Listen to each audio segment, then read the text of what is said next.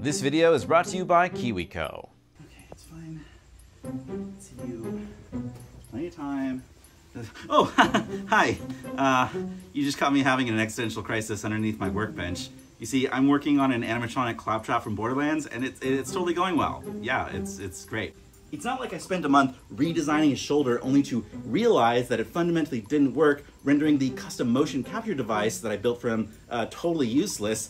That would be a setback. Today we're talking about progress and successes, and specifically 4 separate things that I think are actually going to work. Specifically his eye, his voice, his antenna, and his disk drive. So let's talk about that.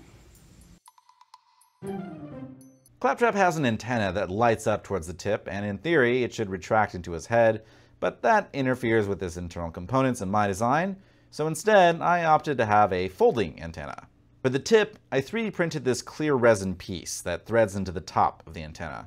To make it light up, I'm using one of these single RGB LED breakouts. The main antenna piece is an aluminum tube, so that I can stuff an LED towards the top and feed the wires out towards the bottom. It glows, but I'd hoped for more light out the sides. I'll definitely have to play around with this design. Now, in order to make it move, I'm using this Dynamixel servo motor. This is a smart servo that can be daisy-chained, and I'm using a lot of them in Claptrap. They can be back-driven and have built-in position sensors, so I can easily see what positions I need to send to the antenna to make it rise up and also fold down, and anywhere in between. If you have or are a curious young mind that is interested in learning more about robotics and animatronics like this, I recommend checking out KiwiCo, today's sponsor.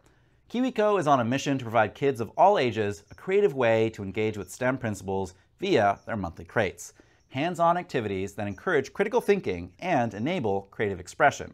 Now, based on my own interests, they sent me the robotics and animatronics crates, which, surprise, surprise. The parts inside are well made, easy to assemble, and don't require any special tools. If I were a kid, I would have fun with these for months, reinventing and reimagining things with the parts supplied. Now, as someone who's worked at makerspaces and with a lot of youth programs over the years, I can say with confidence that there's no better way to get kids excited and invested about design and engineering than by getting them building hands-on projects like this. Some of my own most formative memories as a wee engineer were building projects that I got at book fairs or science museums, and I would have been over the moon if something like KiwiCo existed back then. So if you know that exact special bright mind who loves building, tinkering, and creative expression, and you think they would enjoy this, go ahead and go to kiwico.com/Mr. Volt and use code Mr. Volt, and you'll get 50% off your first crate. Thanks again to KiwiCo for sponsoring this video. Claptrap's eye is basically a camera lens shape with a glowing blue light within the lens. It modulates slightly when he's talking and can move around, but that's about it. In order to make it move, I've mounted it to this dual-axis Dynamixel that allows it to pan and tilt. This mounts to a larger rear shroud piece that hides the internal mechanisms. The light comes from this white LED that is mounted to a thin plate with threads. There are matching large threads inside the eye so that I can dial in the distance to get the exact spot size I want. I want his eye to be pretty bright, which means the LED will be drawing a lot of current. More current than the pins on my microcontroller can supply. So it's actually switched on and off via a MOSFET. This is major overkill, but I had a bunch of these MOSFETs lying around, and now when I play a voice line, his eye modulates. You know what? This plan is so good, I'm going to give you a sporting chance and turn off the neurotoxin. I'm joking, of course. Goodbye.